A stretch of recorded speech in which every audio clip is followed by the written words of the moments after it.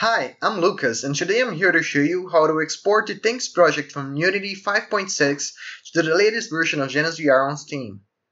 So, let's get to it. First thing you should do is download the latest version of the JanusVR Unity exporter. To do that, go to JanusVR.com, hit Tools, go to Unity to JanusVR. This page will link to our GitHub page.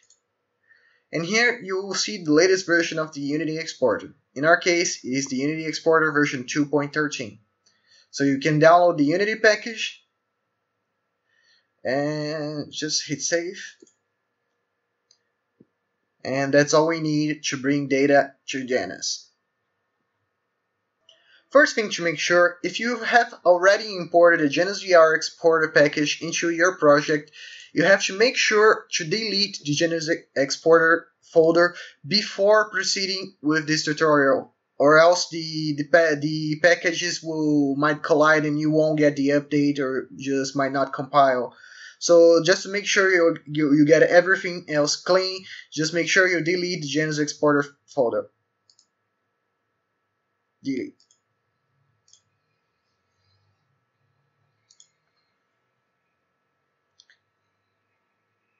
Okay, so let's get to exporting. I'm gonna open my version of Unity. I'm gonna use Unity 5.6, but you can use any version of Unity from Unity 5.0 to up to Unity 2017.1. So I'm just gonna hit New. I'm gonna name my project Thanks Tutorial, and I'm gonna create a project.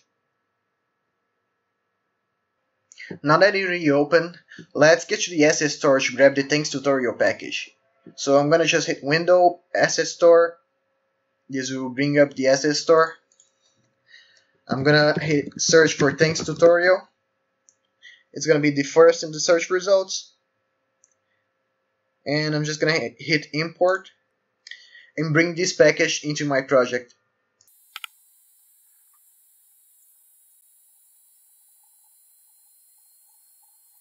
Now that the package is imported, I'm gonna open the scene. That it's called Complete Game. And here we have the main vision of the Thanks Tutorial scene. Now let's get the JanusVR exporter package imported by hitting Assets, Import Package, Custom Package, and hitting the package that we just downloaded.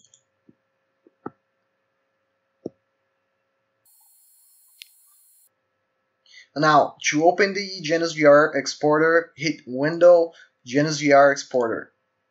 This will give us a JanusVR exporter window that we can drag to our working area.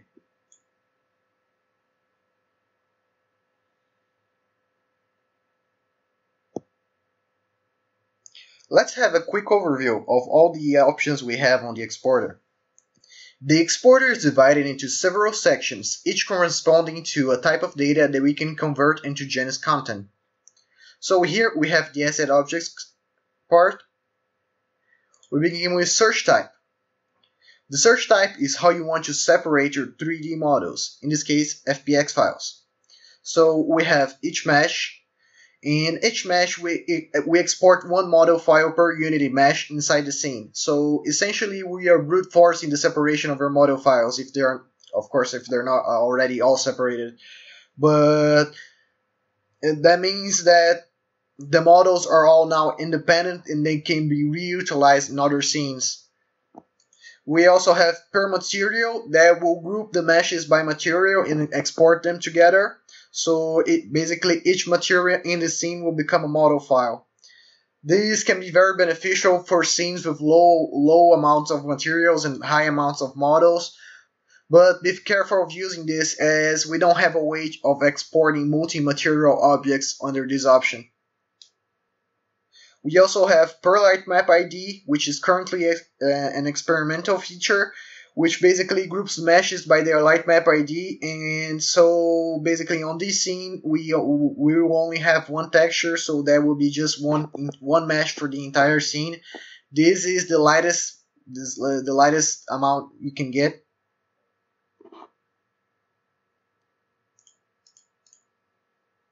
per material has sometimes an advantage of up to 40 to 60% over each mesh, just because we don't export so much file headers. Next, we have uniform scale. This controls the entire scale of your scene when translating the model files to JanusVR. This will basically bake the vertex position so you can convert mesh the scale inside Janus and make sure that your scene is not out of size. So next we have the main section, and here we have export path. The export path is a path to the folder where we're going to export the scene to. By default, it's going to point to your JanusVR workspaces folder, which you can see here. That's basically in your documents folder /JanusVR/workspaces/ the name of the project, which in this case is Unite Boston 2015 training.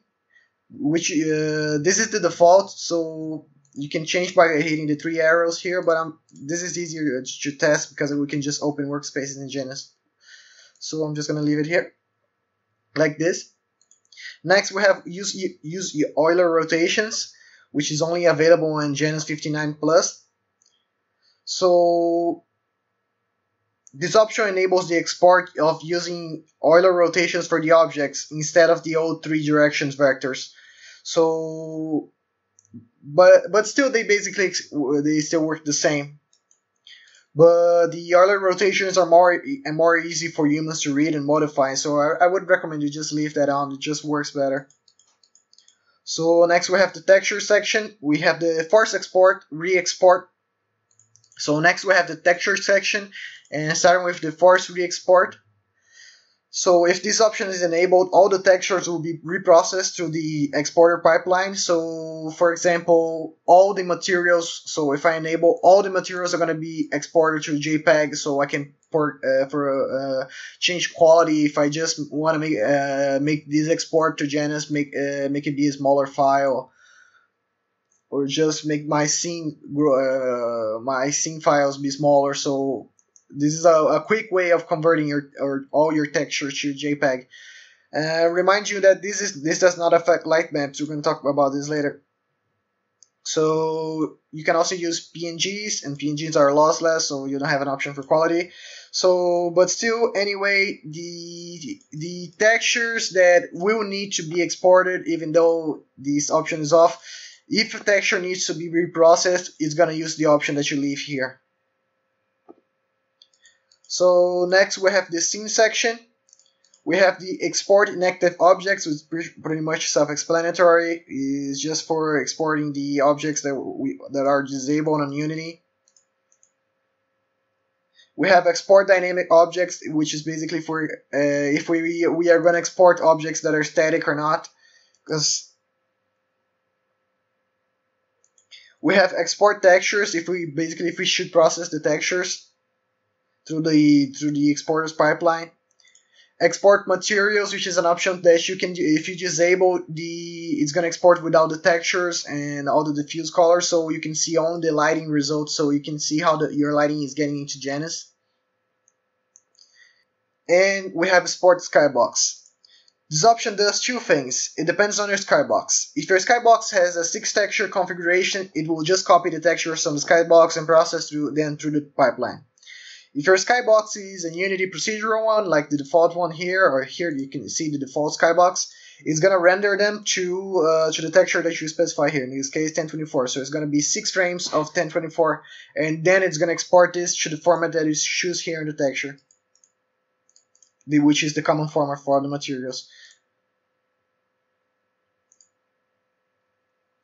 Next, we have the probe section. The export environment probe will get the environment probe generated by the light mapper and generate the radiance and irradiance map using CMFT under these resolutions. So we can get this data inside Janus so to make the light look exactly the same. Next, we have light maps. We have light map type. If you want light maps, you want to stick with packed. If you don't want light maps, go to none. But the other 2 options, baked material and unpacked, are just for testing. Baked material will bake the light maps into the material, so Each object will have its own texture that is gonna be independent, so it's memory hog. It's just a way for quick testing because it doesn't need UV ones to get light maps on. And you also have unpacked, which is pretty much the same. It's just but it uses UV1, but it unpacks and doesn't use the atlases that Unity uses. So I'm gonna be using packed. And the light map format, by default, it's gonna be set at EXR, which is OpenEXR, which is a high dynamic format, and it's gonna be exported as 16 bits. And this is essential to have an exact copy to get into Janus. In this format, EXR is lossless. All the other formats you're gonna get loss in the conversion. So, for example, even if you go to PNG, which is a lossless compression, but still it can hold high dynamic range. So you're gonna have to make a conversion to low dynamic range. We're gonna be seeing that soon after we try exporting. So let's get to exporting. Let's see what happens if you try exporting this scene with the default parameters and the default everything inside to Janus. I'm just gonna hit full export, and we can see here that now we have the button showing Explorer because now the folder for our scene exists. So we see here the model files for all our objects. We can even check them out on View 3D. The export is working fine. We have the radius and we have the radius and irradiance map for the reflection probe. We have the renders for the skybox. And we have our JML right here.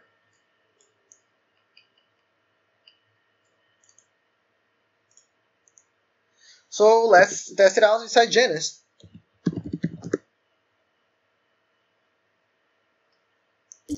So I exported the default path. So the default path is set in the workspaces. So I can just type workspaces here. I'm gonna set it to full screen. And now it's gonna be at the very end because it's called Unite Boston 2015 training day. And here we go.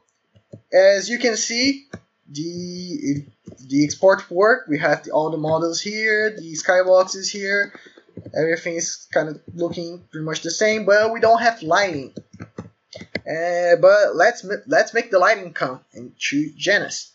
So to do the lighting, we need to modify some things inside the scene. For example, Unity on this case is using real-time lighting, and we can't export that into Janus. So we're gonna have to adjust some parameters to make sure that we can get this lighting into Janus.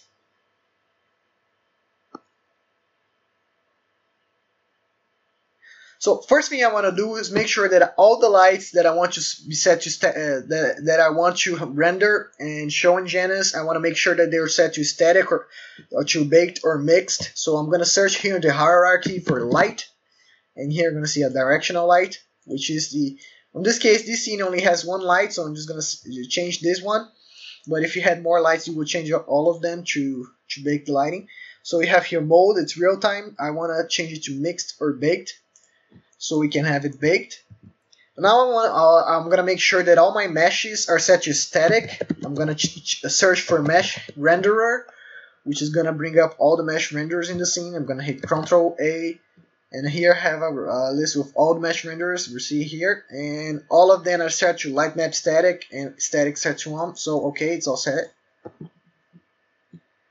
And now just to finish up, I'm going to see the model files here. I'm going to go here in the project. I'm going to go to the models, and here we have all the models of the project, and I'm going to make sure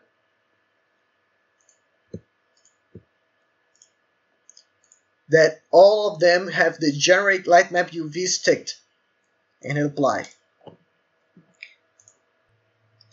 So now the last thing that we need is just to set it to static lighting. I'm just going to go window lighting settings. This can be just Windows lighting if you're, I think, on Unity 5.5 or below, but I'm sure Unity 5.6 is window lighting settings. Here we have lighting. You can see real-time lighting. You can disable that and enable baked global illumination. And if you're on Unity 5.6 or later, you can set it to subtractive. Now the light map resolution, I'm going to set it to 0.1 so it renders faster.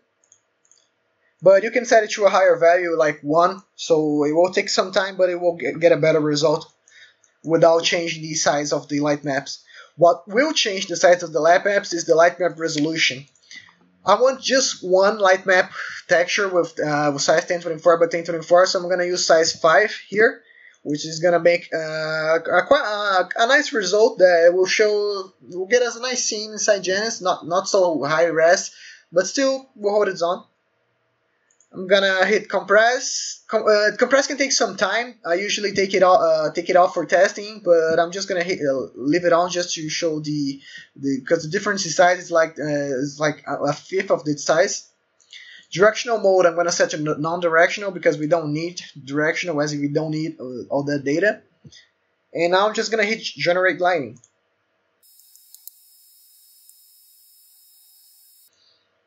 Okay, the lighting build. We have some data here. And if you go to the folder of the scene, you can see that we now have a light map texture. You can see the light map comp light.exr or OpenEXR light map that it was generated by Unity. So let's just try hitting export on the and let's just try doing an export again now with the lighting updated and just seeing what we'll get inside Janus. And I hope. Export. And wow, we changed the scene, the whole scenery. But wait, that's too much JPEG. We can just change it here to PNGs and have some less blockiness. Oh, much better. Now, if you're exporting PNG, you have to convert to low dynamic range. So to convert to low dynamic range, we'll have to crunch a little bit of data. So you can choose how much of the data we cut and how of the brightness we can scale up. So we have here the light map relative f-stops. So we can change a little bit of the brightness, just so that the light maps look the way that you want them to.